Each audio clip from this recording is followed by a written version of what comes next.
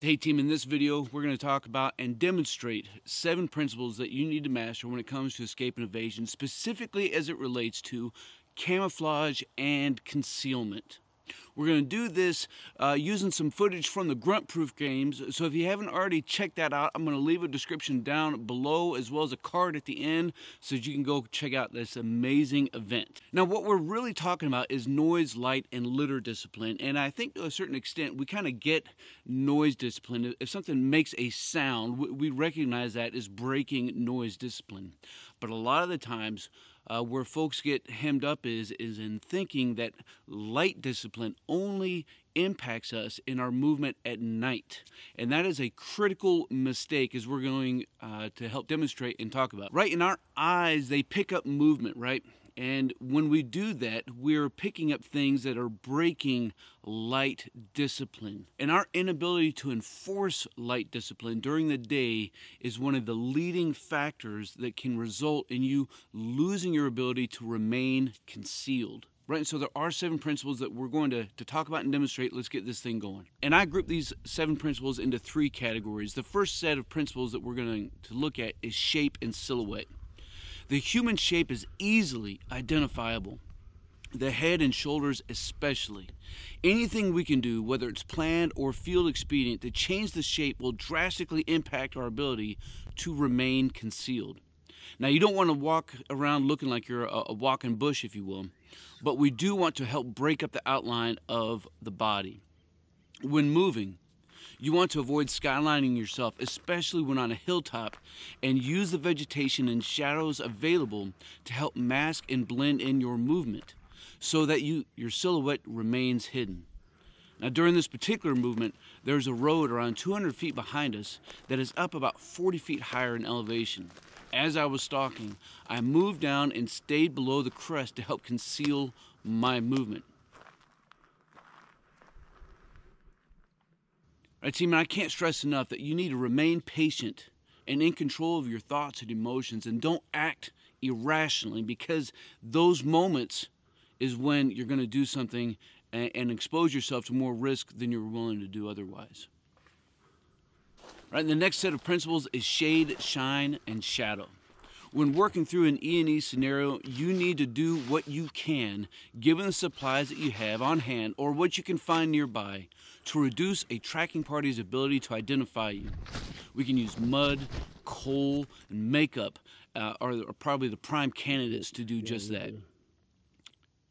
Know that things don't have to be absolutely perfect, but continue to improve and reapply as needed. Again, man, you need to continuously assess your situation and analyze the best course of action with what will be impacted by your mission, your terrain, as well as what you know about that tracking party. When moving, attempt to move from covered position to covered position. Use shadows to your advantage to help keep you concealed. Don't be in a hurry to get yourself caught, but be slow and methodical about your movement. Now, on this note, of course, there is a difference between concealment and cover. If you don't have a covered position like a hill, you want to move from concealed position to concealed position. A tree, by the way, is great concealment, but depending on the tree, man, it's not good cover. Before we move on to the next and final set of principles, we're going to talk a little bit more about camouflage. Of course, there are a couple different types. There are basically 2 different types. One is disruptive and one mimics. Okay, so disruptive, and of course camouflage has been around for a long time, time immemorial, if you will. Anybody who does something to try to hide and break their body is using some sort of camouflage. Now, in the military, we've seen disruptive camouflage patterns going back to around World War II, right, when you had big blotchy patterns on the uniforms. And this is really effective, and of course it's transitioned over time to smaller blotches. We've seen tiger stripes, and of course now we see a lot of digital patterns out there as well, which is also really effective. The other type is mimicking camouflage, and this has really got its headway back probably in the 80s, right, when things like Realtree became popular. And all we're really talking about is a photograph of a natural surrounding that is reprinted on articles of clothing. Now, I'm not going to tell you which one is better. We all have our personal preferences. What I would just submit to you is just be cognizant that it is all, to a certain degree, effective.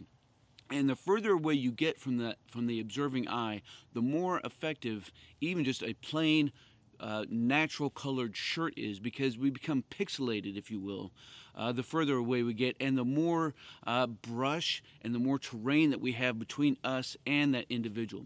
And if you don't think a plain colored shirt is effective, I'm gonna give you 10 seconds to try to find me.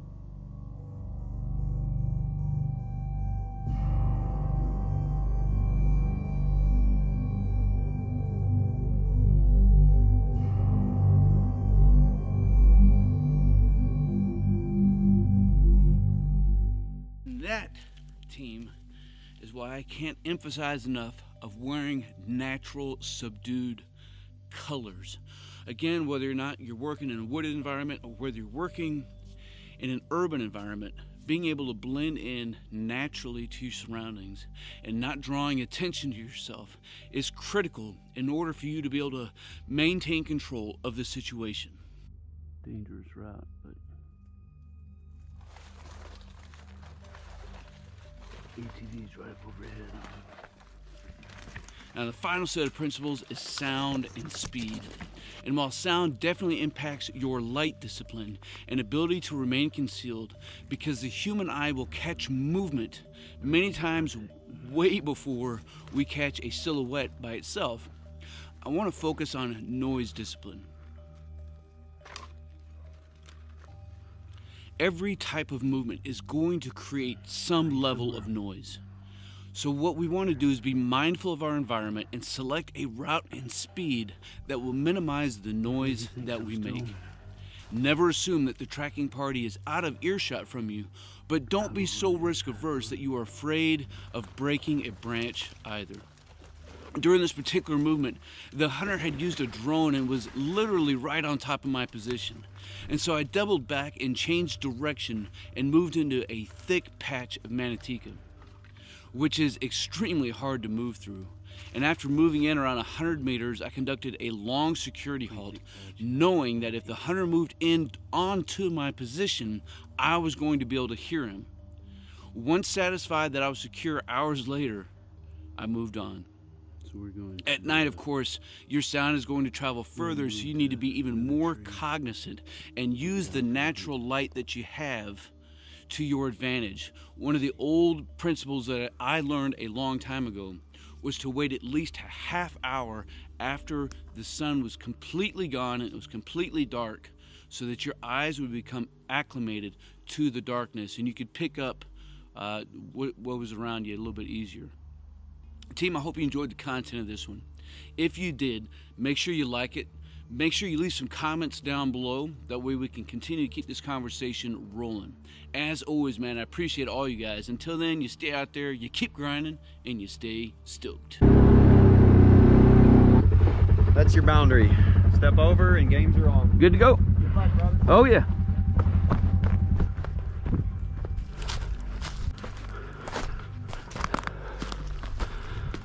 Gotta get away from the X. Remember, natural lines of drift, just like a body of water. Hunted is gonna move the easiest way possible. He's got 10-15 minute head start. Some human trash sign. Right, that's ground spore. We're gonna move off up this little ridge. I know he's moving to the northeast. This leads me to suspect we got dropped off in the southwest hand corner. So as we stopped here, we want to just look.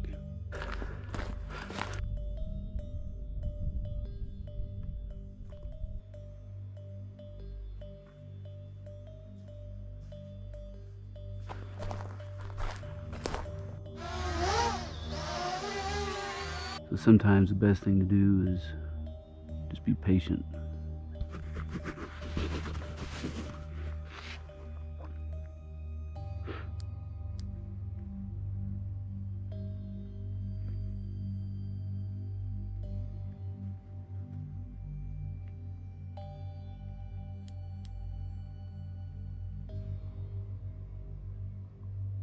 I can hear the radio again. That's either a bear or that's Eric coming right to me.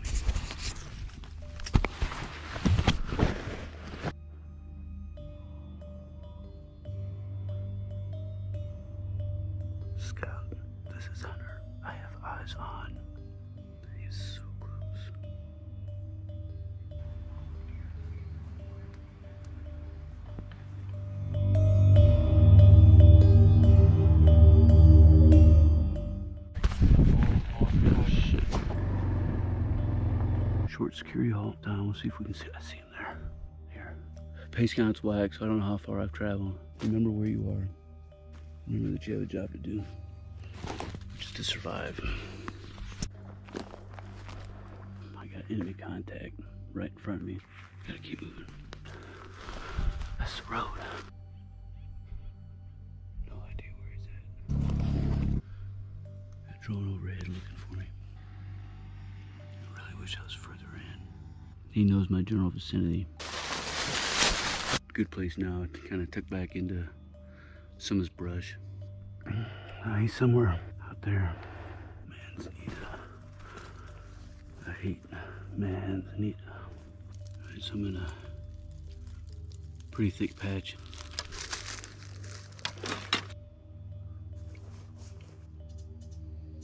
Move another, it's just gonna be 10-15 feet at a time.